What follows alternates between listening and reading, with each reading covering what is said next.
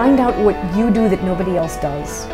Create the most extraordinary experiences that in different ways can transform people's lives. It's so crucial to find your path, not necessarily through, it doesn't have to be through new music, it just has to be something unique and creative. The agenda really should not be whether it's successful. The first thing should be is, do you love it? If you have an idea, you have to do it.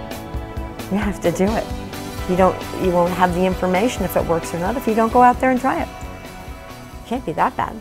You'll fall off the cliff. You get back on.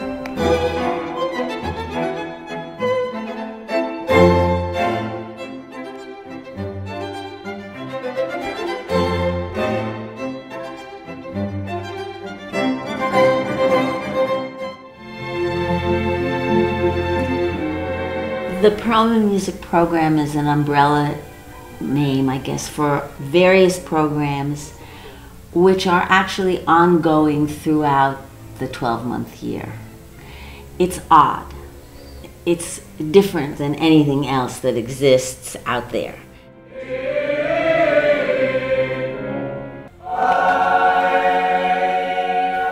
My life in school was not a happy life.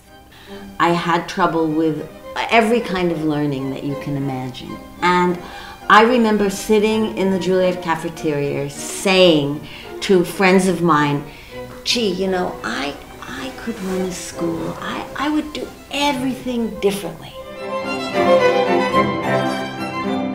I always find that there are always two ways of criticizing somebody.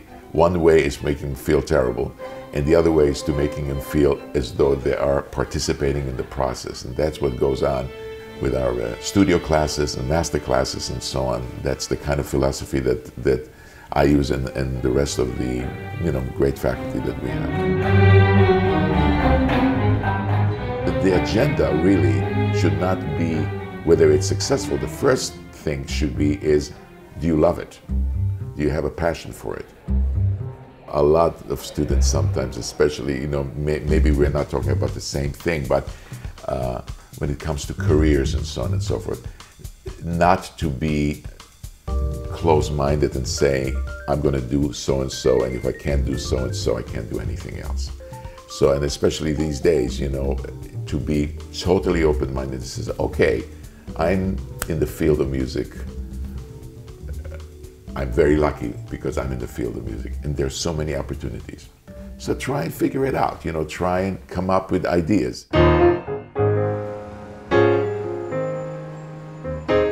We're the only theater company, certainly in the States, but most likely in the world, that when we were founded, dedicated itself to a living writer in residence for an entire year and to explore a body of work. This is what we call the Residency 1. It started with pulling together a community of people who found the idea intriguing. And then in terms of financial resources, we started very simply and with very limited resources and just worked by putting one foot in front of the other to find ways, creative ways to develop some financial support, but then also understand what the mission was. You begin it with a sense of mission and purpose, a passion, and a willingness to stand up and make a fool out of yourself. And to do that in a way that is in service to others.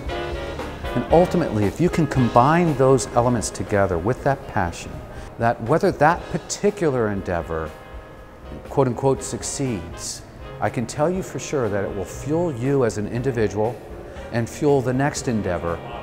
And you will grow with it and learn from it. You'll be a better artist.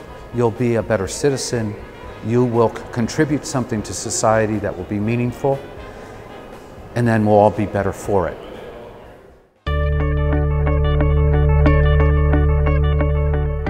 Mission started to help dancers between school and finding a job. And doing a bit of research on the companies they would like to audition for and where they might find a job. It started with that simple mission. And over the years, it's kind of morphed into many more things.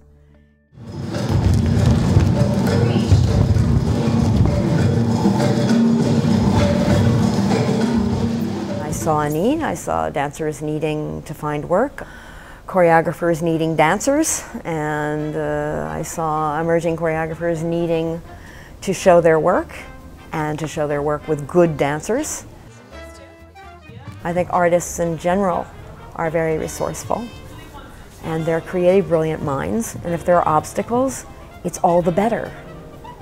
They'll find a creative way around the obstacle or to work with the obstacle. That's the great thing about artists.